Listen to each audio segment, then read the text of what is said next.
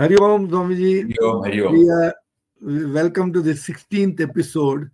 And this episode, I want to, we talked about in the previous episode, we talked about something which is very important. We discussed something of the subconscious mind and the conscious mind.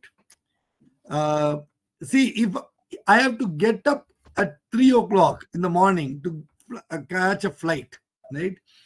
Um, I keep the alarm. I keep the alarm at 2 o'clock. But invariably, I am already up at 1:45. Even it is an odd hour. It is very odd hour, 1:45 in the night, 2 o'clock in the night, going at 3 o'clock. But our mind is such that it has the power, it will wake you up at 1:45. That is because they say you put it into the subconscious takes over and it is very powerful. I just want to understand how do you make our mind more powerful? How do you use the power of the subconscious regularly? Because if that is so powerful, every deed of ours, everything what we talk, everything what we say, everything what we act upon uh, can get monitored by this subconscious, and it could stand as a mirror in front of us. Uh, how do we use that power? Yes, Hari Om. We don't know the technical side of it, but some practical experience when we started watching, we find that when we start consciously doing something with love and dedication, it leaves an impression in our mind. And that will definitely come to our rescue whenever we go off the line or when we are subjected to go off the line. The first example that came to our mind was when you are deeply, suppose you are hearing the podcast, attentively you are hearing. At that time, you are not conscious of your body. And one mosquito comes or an ant comes and somewhere it touches your skin, body. Immediately, you are back to your body consciousness. So at the subconscious level, the previous experience of a bite of a mosquito, it is registered and kept alive. Correct. So whenever there is a need for, it immediately reports to the brain, and the brain immediately, the stimuli is received, and it gives an instruction, do something, just put off, otherwise it will bite you.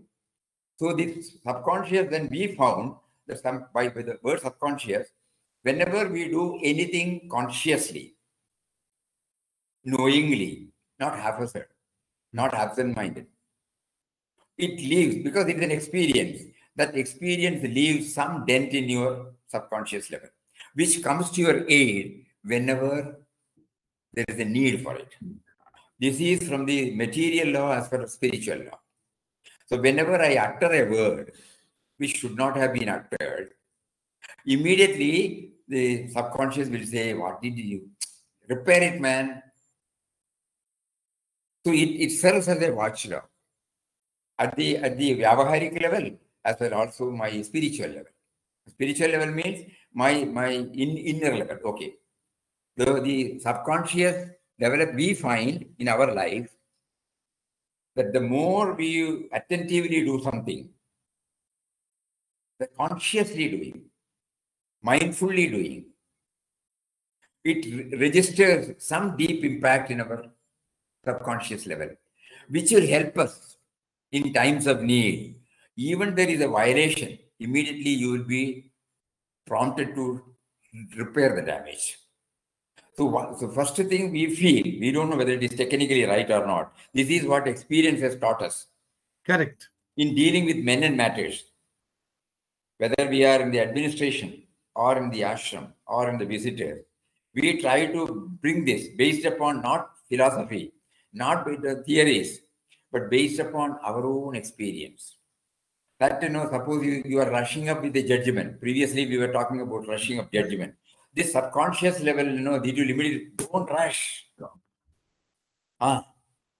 You have seen many people We will used to say, that person is a little short-tempered, but he's a good man. When you see the short-tempered activity, you differ with him. You shout. But you see the other side, so your temper and your tenor and language will become different. Not that you will keep quiet.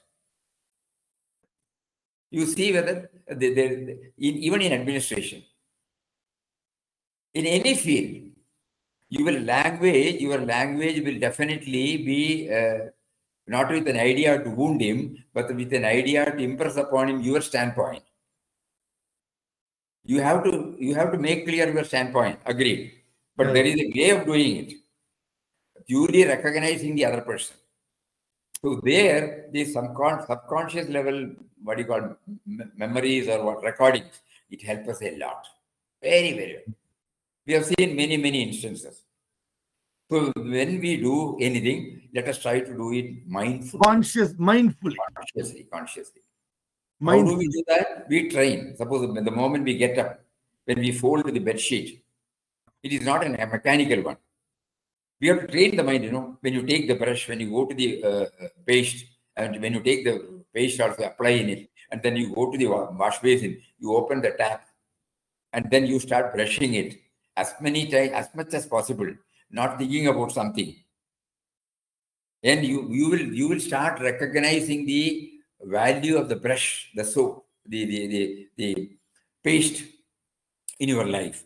These will have a subtle impact in your subconscious level. I am what I am because of the factors other than me. And slowly we will start recognizing nothing is irrelevant, nothing is unimportant, nothing is insignificant. These all will have, nobody is irrelevant, nobody is unimportant, nobody is insignificant. These will have some impact. The moment they cross the Lakshman Rekha, immediately I will be pulled. Why did you say like that? I shouldn't have used that word. So consciously doing helps a lot in getting it registered or impacted in our subconscious level, which is a reserve. Which is the reserve fund for us. Every time when we knowingly or unknowingly commit something, this one immediately comes to our aid and puts us on the rails again. There could be so many dimensions. This is the one which came up based upon our experience so far. So it is also about being in the present, not in the past or the future, in a way. Yeah. That means being mindful. You are right. Mindfully doing means there is a whole souled attention involved in it.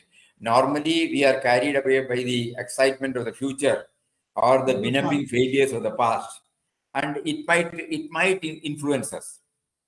If that is predominating, that will definitely puncture our efficiency level, perfection level, all those things. So when we involve ourselves totally in it, we are unknowingly not permitting the excitement of the future, uncertainty of the future, or the benumbing experience you had from the past to intervene and spoil your thing. Yes, it's a valid point. It's valid. Because that is what makes saints so important. They are always in the present. Right. That is why it's called present. We give a present, Very true.